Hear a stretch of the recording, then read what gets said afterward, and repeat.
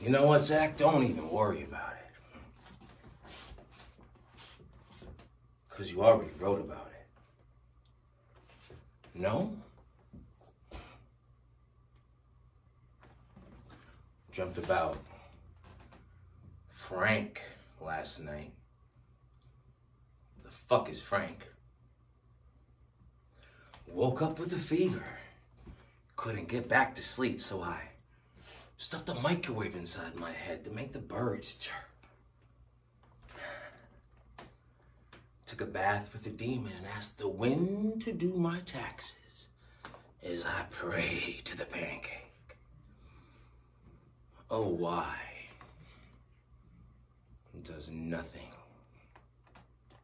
ever go as planned? Gee, I wonder why, Jack.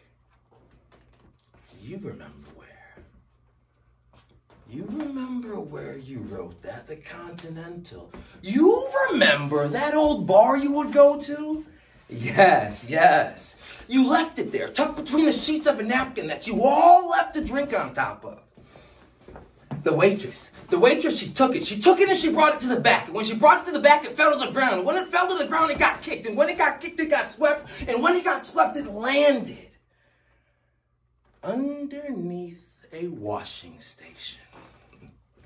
Well, Jack, there it stayed for a bunch of months. Until they came to tear the place down. They did a big clean and a worker. They finally took a moment to sweep it up. They picked it up. They took a moment to read it.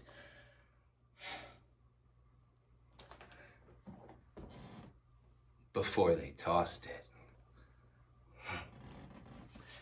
Didn't change their life or anything, but thoughts profound, Jack. Yeah?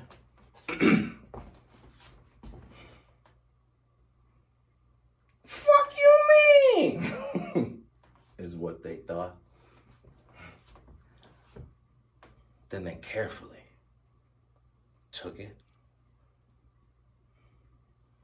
put it with other items of similar value from the Continental. The old bar. No, that beautiful bar. The old chairs, the swivel chairs that didn't swivel. The countertops that were just too wasted to be sold. The kitchen appliances that were just too dirty to be sold.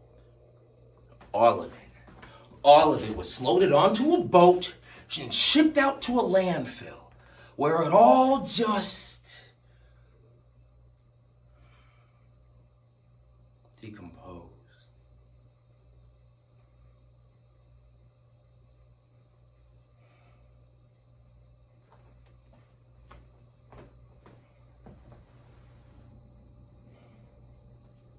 Into a pile of waste. You're no better.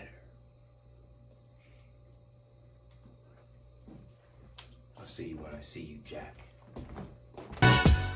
And we're here with Derek Fox, actor, model, and our favorite Holyoke High School teacher. Welcome to the show.